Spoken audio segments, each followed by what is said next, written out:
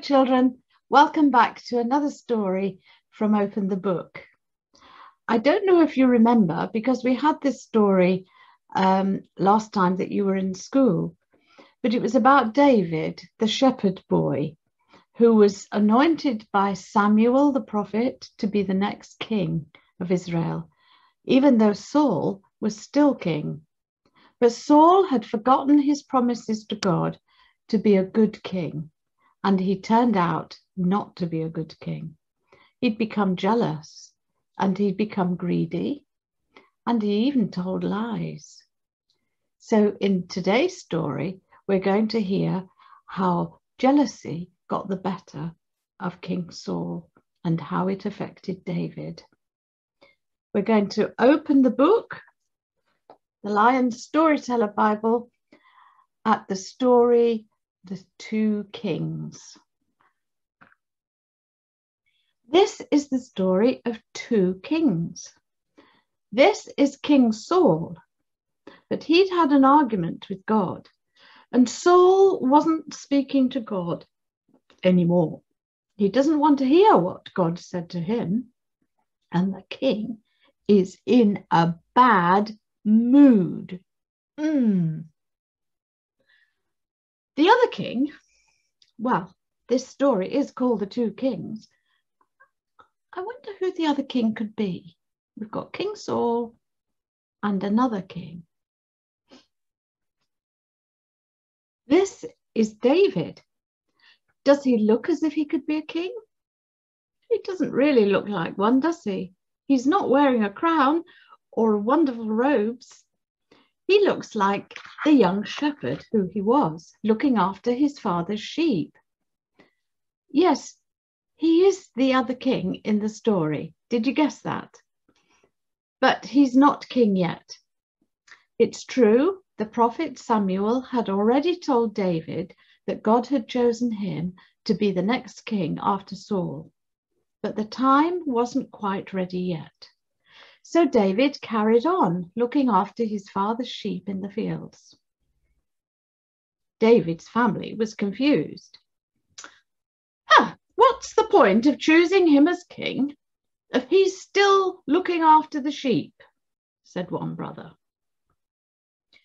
King Saul has a son himself. Surely he will be the next king, said another brother. Maybe it was all a mistake, said yet another brother. But David wasn't worried. I don't know what God's plan is, he said. All I know is Samuel said that God had chosen me, and I believe him. I'll wait. Meanwhile, Saul, the other king, was feeling even worse, and that meant he behaved badly. Get out of my way, he would roar and shout. And sometimes he even threw things in his anger. When Saul was in such a bad mood like this, all his advisors and servants would try to think of ways of calming him down. Your Majesty, suggested one of the servants, perhaps some music could soothe you. That would make you feel better. Let me send for a shepherd boy I know. His name is David, and he plays the harp beautifully. Saul shrugged his shoulders. Oh, all right, he said, but it won't make any difference. And so the servant sent for David to come in from the fields with his harp. David bowed to the king and began to play his lovely music. He played songs that reminded Saul that God loved him and that the world was a good place. And soon King Saul began to relax, and he even began to smile. The servants and advisors of the king were so relieved at this change of mood, they wanted David to stay there forever and play his music to the king. But David knew that his job was still a shepherd boy. He knew this wasn't what God had planned. So he asked permission from King Saul to return to the farm and help his father. And Saul, now that he was feeling better, had forgotten all about David. So he waved his hand and said, "Yes, of course." David's brothers were surprised to see him coming home again, and even more surprised to see him still looking after the sheep. "When you went to the palace, we expected you to take over as king," said one brother. "You'll never be king if you keep coming home again," said another. But David was not worried. "No," he said, "Saul is our king until God shows me that it's the right time." So he carried on looking after his father's sheep as God had told him to. Meanwhile, King Saul was in a seriously bad mood again, and with good reason this time. His country was under attack from his enemies. Saul ordered all his troops to the battlefield. David's brothers joined the army, but David was too young and had to stay at home. You can guess why. Yes, he was looking after the sheep while the brothers went to war. But after a few weeks, David took some extra food and clean clothes to his brothers who were camped on the battlefield. When he got there, he heard that Goliath, a giant of a man in the enemy army, was challenging King Saul to fight him. "What shall I do? What shall I do?" King Saul cried out. "Not even my bravest soldiers will fight him. He's huge." King Saul was a very worried king. But David was not worried. "If God is for us," he said, "who can be against us? With God's help, even I could beat that giant." David's brothers laughed at him. King Saul laughed at him. But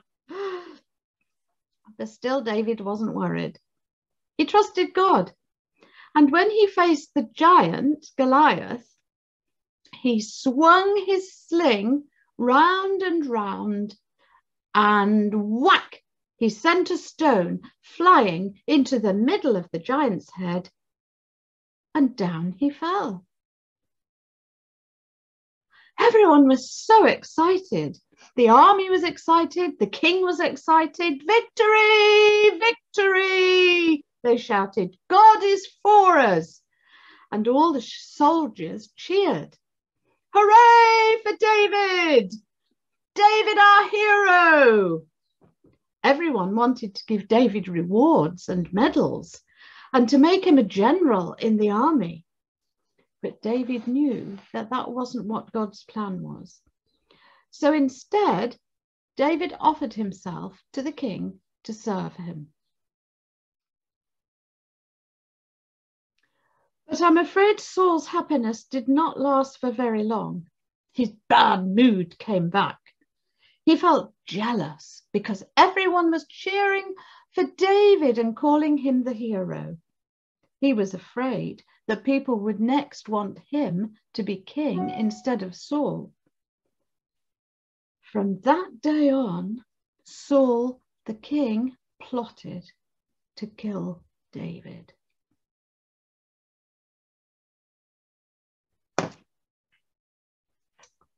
Well, we'll have to wait until next week to see what happened next, because this is a very exciting story. But now let's think about David. I expect we would all love to be a hero and to be brave like David. David was a good shepherd.